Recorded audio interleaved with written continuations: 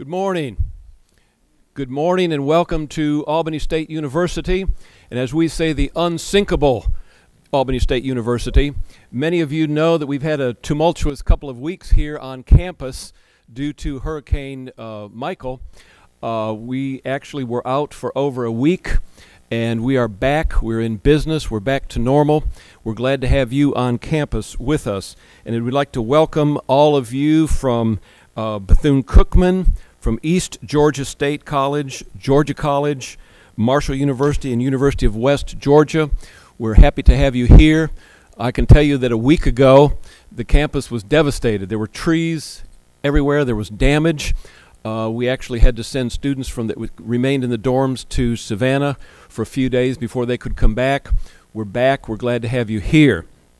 Just two quick housekeeping notes. Number one, those of you that are scheduled to present in 141, which is just right next door in the hallway to the auditorium here, the seats have been removed. They're being replaced in that classroom. So those of you that were to present in 141, look at your schedule, and I'll remind you again before we leave, you're going to give your presentations right here in this auditorium, in this theater. Okay? So anyone scheduled this morning or this afternoon in room 141 will present here right where you are at the present time. Okay? And I'll remind you after we get done with our keynote address where you'll be going for lunch. As I said, we were out for a week and we're back to some semblance of normalcy. And part of the reason that we were only out of a week is due to the leadership of our upper administration. And certainly Dr. Marion Fedek led that effort, the great effort, and got us back within a week of the hurricanes. She's unable to be with us this morning. She's still dealing with things on campus, so she brings her welcome to you. Also, thanks go to Dr. Raj Parikh, our interim provost and vice president. He's with us, and he'd like to welcome you as well. Dr. Parikh.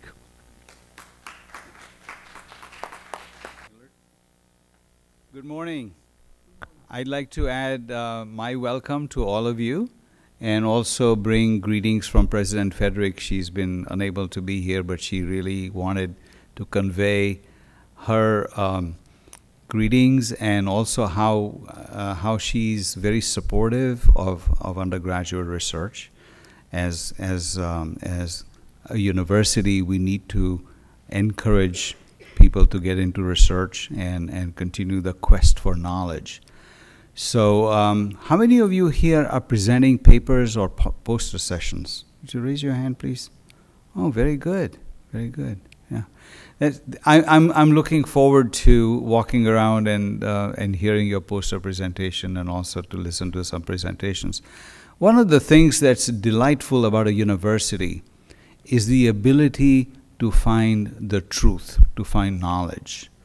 And that's what research teaches you to do. Many of us have prior notions about things.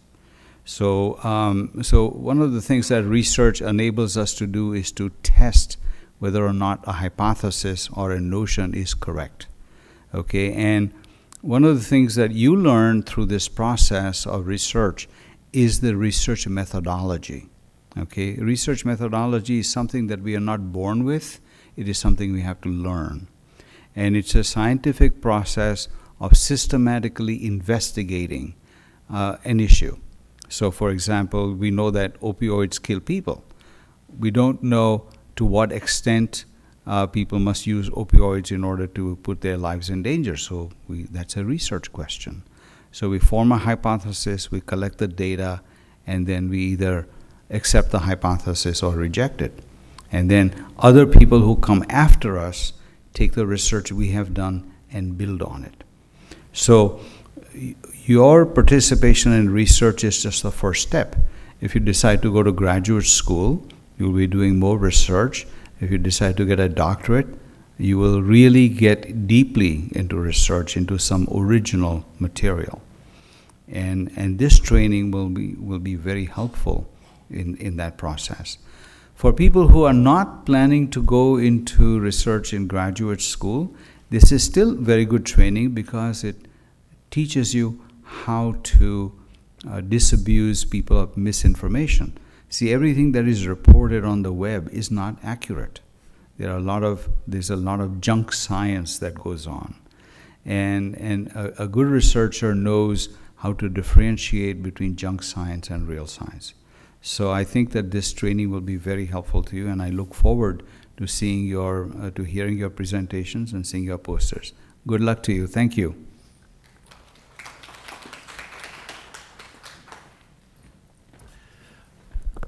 I apologize, I did not introduce myself appropriately. I'm Dr. Claire Fox Hillard, and I am a professor of music in our Department of Visual and Performing Arts. And it's my pleasure to be your presiding officer. I'll see you again midday, and I'll see you again at the end when we get to our placement and awards. Dr. Okonkwo, would you like to speak, or would you like to? I'd like to introduce Dr. Okonkwo, who many of you know. He is going to give some acknowledgments, and then he is also our keynote speaker. Thank you very much. I can reintroduce you.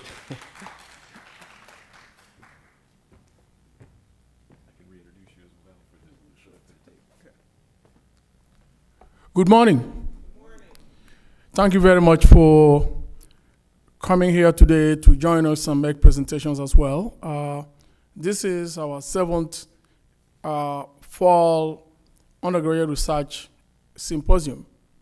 Essentially, we have hosted this symposium for 7 years at this university. I'll use this opportunity to thank the students and welcome both our students as well as those who have traveled from different places to come to Albany State today.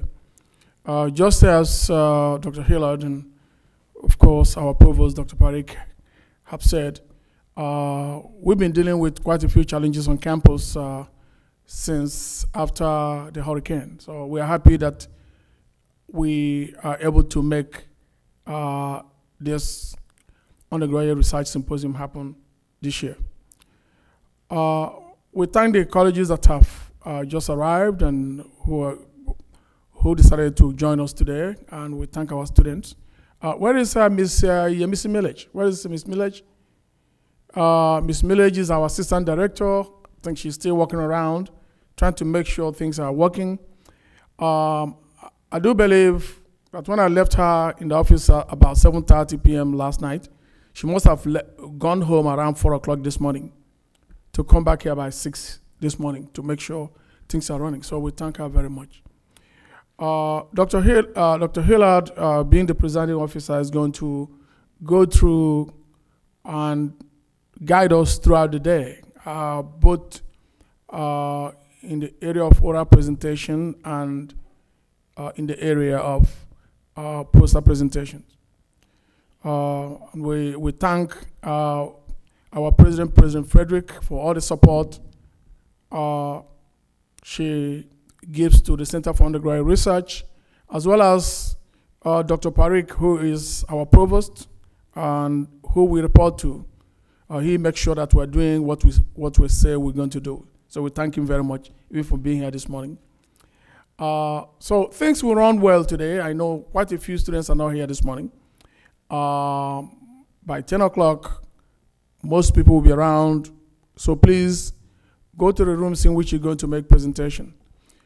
I have been the director for the Center for Undergraduate Research over the last 3 years. I am happy to announce that I will be exiting that position because I'm now the interim dean, so I've been told that I need to pack my things and leave, which is a good thing. So I'm still going to be working closely with the center because I believe in undergraduate research. I've been a mentor since I arrived here 20 years ago. I must have mentored at least 35 students.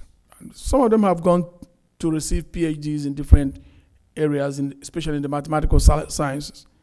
In fact, 2 weeks ago, one of my students who I mentored in 2004 called me. He's the chair of the math department at Florida State College in Jacksonville. So we're making progress.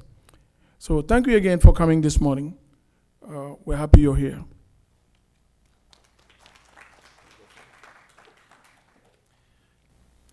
Thank you, Dr. Okonkwo. I'm pleased to be able to introduce Dr. Okonkwo again as our keynote speaker, and I think how appropriate that is after his years of work with the center and now moving on. In a sense, I think it's fair to say that he's a man who does not need an introduction for those of you who have participated in this event before. Certainly those of us on campus know him, and you can read his biography in your program. But I think it's worthy to note his scholarship, his degrees, earning his BS degree in mathematics and education, first-class honors from the University of Lagos in Nigeria, also graduating with a Master of Philosophy and Engineering in 1985 from the University of Texas at Arlington, and then also with his PhD in mathematics. And I think his dissertation is worthy of note. His dissertation was the control problems in the class of linear quadratic systems, where he examined, control problems centered in discrete systems, function spaces, and stochastic systems, and obtained several results from that and subsequently was published. He's written nearly 40 scholarly papers, 70 papers at scholarly meetings, presentations. So he's well known not only in our community, but around the country and indeed the world. We know him on campus. He's served in many capacities. You can read about those in your programs. But I think what's noteworthy about Dr. Okonkwo is that although he was trained as a teacher, he still exemplifies that passion for teaching. And, he believes that applied mathematics are part of his responsibility to examine real-life problems and seek meanings of solving them. He believes that most real-life problems involve identification of these problems, characterization of the problems by examining its parts or phases, and creating ways for solving those problems. He believes that mathematics create a strong foundation for the development of the human intelligence, and being in the arts, I might add that mathematics, along with the arts, contribute to a complete person, and early childhood learning is vital to that. He believes that these mathematic multiplication, for example, should be learned before a child is 5 years old, and therefore should be able to use mathematics in patterns, seen and unforeseen, and that parents play an invaluable part in that. He believes that, kitchen table discussion should involve mathematics. So we look forward to hearing from Dr. Okonkwo. Please help me welcome him back as our keynote speaker. Dr. Okonkwo. Thank you very much, Dr. Hilard, for that wonderful presentation. When I was appointed the Interim Dean of the College of Arts and Sciences early August this year, I knew right away that my time at the Center for Undergraduate Research was going to be a little bit shorter. But what I did not know was that I was going to be the keynote speaker in this year's Undergraduate Research Symposium. So one day I was in my office, and Ms. Millage, who is the assistant director, and as well as Ms.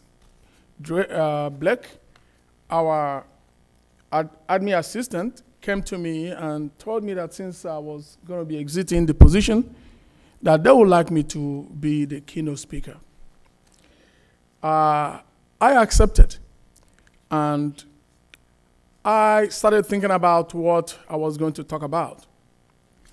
Over the last several years, Dr. Owo, who is my colleague here, and I have been talking about one of the challenges we see in a lot of physical phenomena, as well as when we talk about situations. Someone can say, well, I am more qualified than you are. Another person will say that I'm a better student than you are. So I decided, well, what I'm going to do is for us to discuss the whole idea of measure. So if you're able to collect essential data, quality data, you can place a measure on that data. That's the only way you can know what you're talking about. And using that measure, you can compare objects in that set, whether you're talking about a set of students in a college or individuals who are looking for a job in a corporation and so on and so forth. There must be a measure. So I decided to entitle my presentation today as the numbers that count. Data and measures are the new frontier. So if you collect data, that is fine. You also need to collect data that makes sense. And we're going to begin this presentation with a discussion. Mary is 18 years old and his brother Tony is 10 years old. Their mother Ann gives Mary $34 to share with Tony. How much money does Tony get? The first time I gave this problem in my class, college algebra class, the students thought I put a trivial question there, so they decided to divide the 34 into 2. I said, Tony gets $17. I just gave them 0. Because you have 2 people now, so what they did was they divided into 2. I never said that the money was going to be divided into 2 equal parts. I didn't say that. So, as you know, in many families, if Mary is kind enough, Mary could give $24. If Mary doesn't like giving her the money because she already planned to do something with the $34, Mary will go close to Tony and tell Tony, I'm going to keep this money. You better not tell Mama. If you tell Mama, I'll beat you up. So Tony will end up getting 0. So what is the answer to this question? In the subsequent problem I gave to my students, the students say it depends. So definitely, Tony is not going to get a negative number, so the number has to be between 0 and what? $34. So in real-life situations, open problems are sometimes presented, and you are told to figure out the answer. Okay, so we have this next one. I live in this zip code, 31721. That is if you live in Northeast Albany or you live in part of Lee County or even close to the airport or towards Becker County. All of us are in this 31721. So you have a millionaire. Actually, we have quite a few millionaires that live over there. So you have a millionaire living there who makes $20 million, and someone with the least income makes $10,000. And the mean income is $95,000. Say, how many people live with income live in that area? Well, if this individual who presented this problem gave us the standard deviation of, or the variance of the distribution of incomes, in addition, stated that we have a normal distribution, that is, we have normality, we could make some predictions about the percentage of the individuals who have a certain income within 1 standard deviation away from the mean, or 2 standard deviation away from the mean, or 3 standard deviation away from the mean, which would be 99.99% of people. So, but he didn't tell us anything, so we can't really say the number of people that live in that zip code. Now, this one looks a little bit mathematical, so we have a set. We define sets. Sometimes I ask my students to define a set. Sometimes my students will say that a set is a collection of objects. I say no. A set is not a collection of objects. A set is a collection of well-defined objects. So you have to characterize those objects to define a set. So those objects have to have some relationship. So if you have a set, and this set I'm talking about here is countable. For example, the set of positive integers is countable, but it's infinite. That is, you can count positive integers from now to the end of time. You're still counting. So you can put a measure on that set. That is, if you have two integers which are different from each other, positive integers, for example, there's a difference between them. That is, if you have 4 and 5, there's a difference. Or 5 and 10, there's a difference. So if there's a difference, we call that 1. And if they're the same, you can put that measure to 0. So you don't have to repeat that. So it is a measure you're putting on this set. So depending on what the set is and depending on the members of that set, you can put a measure on it. Now, when we give students exams and you're taking 5 courses, say you have a course in college algebra like I teach every semester, I place students in different categories depending on the scores they make. At the end of the semester, some students get A, some students get B, some students get C. So if you get A in college algebra, then you have a GP, the grade point there will be 4, right? You get a 4 credits, you have 4. But if you have a B, you get 3. If you have C, you get 2. So these are weighted norms.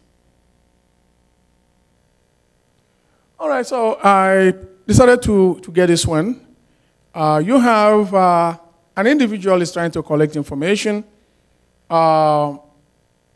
and he decides to generate this information, and this information is supposed to be empirically collected. So you have somebody who's a novice who makes mistakes, 2 o'clock in the morning, is trying to put data together, and he collects these 36 data points. And this is supposed to be the distribution of ages of people. Ages, right? So we can place this problem on a basic statistics exam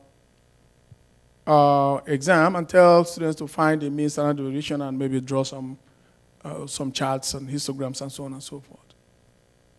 So remember that we're talking about ages of human beings here. So if you look at this, you will see quite a few challenges here. Okay, so let us discuss this data and whether all the data points here really count. The last time I checked, I've not seen somebody who is negative 18 years old. So this person collects this information and submits for data analysis. Somebody who is 160 years old, it looks like we may be doing an anniversary of the person's 40th anniversary of the person's death. Definitely not that the person is living. So you can collect this kind of information, but what are you going to do with it? All right. So we have this data. To begin with, we don't have people whose ages are negative. Secondly, if you have a radix of 100 individuals, we're going to be talking the language of basic demography now. The radix is the number of births in a cohort. So you have L0, which is the radix of 100,000 people. The U.S. Census Bureau uses this number as the radix. So you have a sequence of numbers, L1, L2, L3, X meaning the year. So this supposedly goes from X equals 0, which is a radix 100,000 births, to infinity. So I don't know what, infinity here is funny, but anyway. We know that as X continues to get large, LX is going to be 0 because people don't live forever. So all these people who were born this year will die, whether they like it or not. Okay, so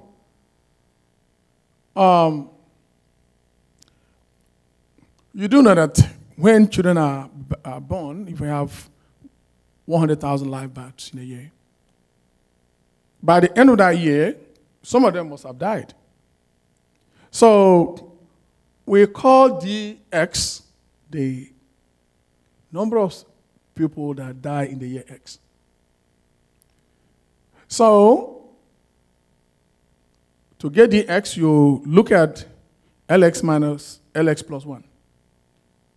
So if you sum up that, the number of people who die in that cohort will be equal to the number of people who were born to begin with that year.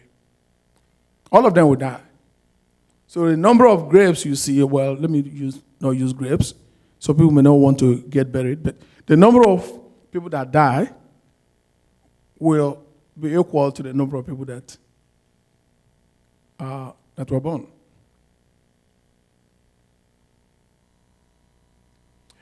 For example, in 2010, you have this number. So out of the 100,000 people who were born, at the age of 100, only 173 of them were still living. So the probability of being alive after 100 years is very, very small. People live till 95, but between 95 and 100, most people die. Essentially, between 95 and 105, the rest of them who have been living and surviving on medication and so on, people get wiped out.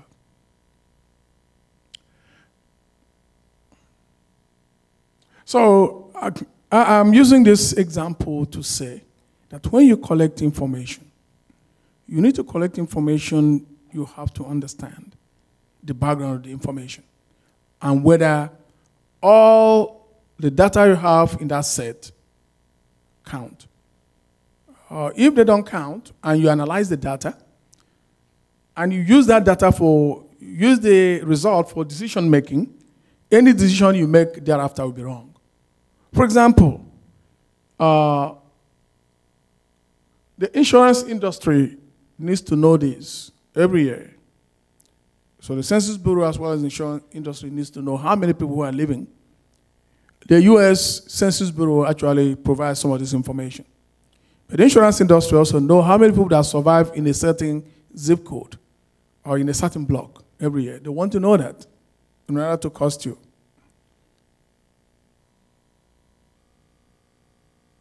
Now, as human beings, we look at data all the time, talk about data, without realizing that we are the generators of a lot of data. We generate data every day.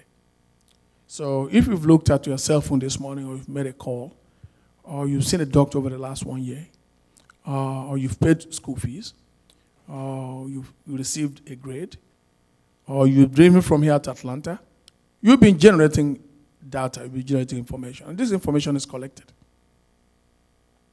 So let us look at a set that contains n people. Now, I'm using P like one person. It's just an object. It can be any object.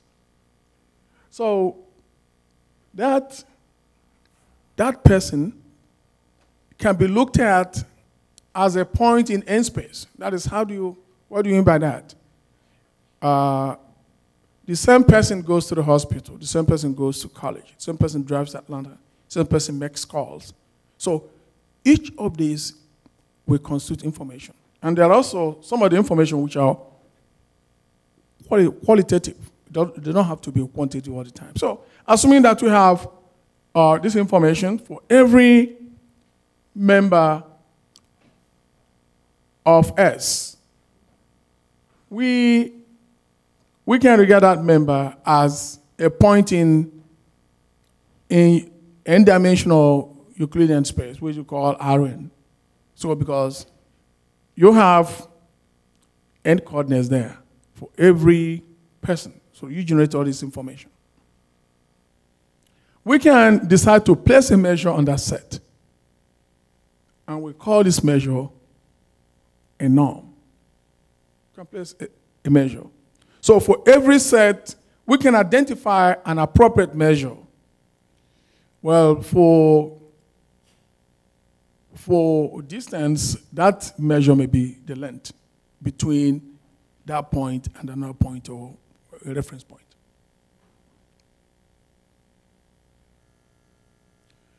Now, this is what I do when this is one of the first things we talk about when I teach a course in operations research. If you're going to be able to solve a problem, you need to have what we call a full description of the problem. You need to understand this problem. Dr. Parikh talked about research methodology today. You need to be able to identify the problem and characterize the problem appropriately. So in operations research for the problems we solve, we need to understand the problem and look at the data sources. So it's only when we do that that we formulate a mathematical model or a model which represents the problem. So it is the data you collect and the data source that will determine the kind of formulation you're going to have. So once you do that, being well-educated people, we develop methods for solving the problem. We test and modify the model. We need to document the steps. Just as you are doing research, you need to document the steps you take in the research process. So when you get a result, someone else should be able to replicate the same work you've done and say, yes, this result is correct. One of the challenges we had, for example, this 2 weeks ago when Hurricane Michael hit us here, was I was watching the Weather Channel, and one of the things I heard from the Weather Channel was that we're going to have a storm surge of between 9 feet and I think 15 feet. Well, that was what the model told them. But when the storm surge came, they had a storm surge of 26 feet. Well, if I were the person in charge of this modeling, those who created those models, I would like to send them back to school. Because 26 feet and 15 feet, the difference is extremely huge. I mean, the difference between them is like picking a small rock and throwing at something, or picking up this building and throwing on something. It is huge in terms of force. So that's why we lost all these people, and the thing came here and hit all of us. And some of us are still working on our houses trying to get back to it today.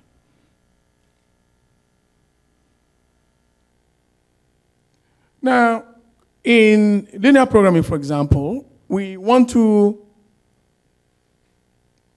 define a problem this way. In LP problems, we want to maximize a function we call an objective function subject to certain constraints. This is a typical problem we do. So there's always constraint. For example, if you have a business, that P may be a profit. If you are trying to create a model for a car manufacturer who manufactures different kinds of cars, like the GM, so the AIs, which are the coefficients of a linear combination we have there for P, may represent what we call marginal profit. And the AIJs will represent, rather alpha ij. So will represent what we call the technological coefficients. These deal with cost and so on and so forth. You might have labor constraint there, you may have money constraints, you may have storage constraints, you have all these constraints. But you're supposed to solve this problem in such a way that will maximize the profit. Well, this problem will be solvable if you have a set of numbers, the AIs and the alpha IJs, that are actually adequately obtained. So if you mix these things up and you collect wrong information, you're going to get wrong solution and your company is going to close. So that's what I mean by trying to make sure you have the adequate measures and the numbers that count. Well, today we talk about big data everywhere. Everyone talks about big data sources. Big data includes a large amount of data that are generated today, both structured and unstructured data. And because big data is big by itself, it is very difficult for people today to be able to use a calculator or analyze this kind of information by hand. So we use technology or software, and that's an area that is still developing today. So for you to analyze big data, you use the method of analytics. Sometimes we call it data analysis, we call it analytics. Analytics is actually the old operational research, but in a more general term. That's what we call data analytics today. So these are data sources. So when you are looking for looking at big data, you need to know the sources of this data, whether it is structured or unstructured. You need to know where this data is coming from. And never use fake data. And there are ways now, many ways have been developed how you can actually filter your data. So this is a little bit more mathematical here. So I start to say that if you have a set, you can divide this set into subsets which do not have any intersections. You can have this put on in subsets or classes. So there are different ways this data is treated. But for every subset here, you can place a measure on that subset. Place a measure. And this measure gives you the tool to distinguish between one object and another. So for those of you in math, you understand what I mean by big intersection VQ is empty. That is, you put them in classes in such a way that there are no common elements. Well, you can look at every element in any of these subsets as an n vector in the simplest way. But most of the time, objects change. They may change with time directly. They can also change due to other information or due to chance. I've not talked about that today, but that's what we do. Well, I'm going to conclude this work. I know that it's a short time, and I decided to make it short by saying the following. Number one, when you have a collection of information, you must make sure that this collection of information or what we are doing is the right path. You have this information, make sure you have the data that you're supposed to use. The only way you can make sure is to also describe your data sources. If you have your data sources, you can only use the data that comes from that source, not from another fake source. You cannot pray your way out of it. Well, let me do this and try and see, or put this number here and see whether it works or not. No. In research methodology, you need to be able to describe your data source. You also need to describe the process in which you're going to be able to solve the problems. And as I mentioned, just as most of you are researchers yourselves, that you should only use the information that counts. Because if the information does not count, your result also will be defective. Thank you.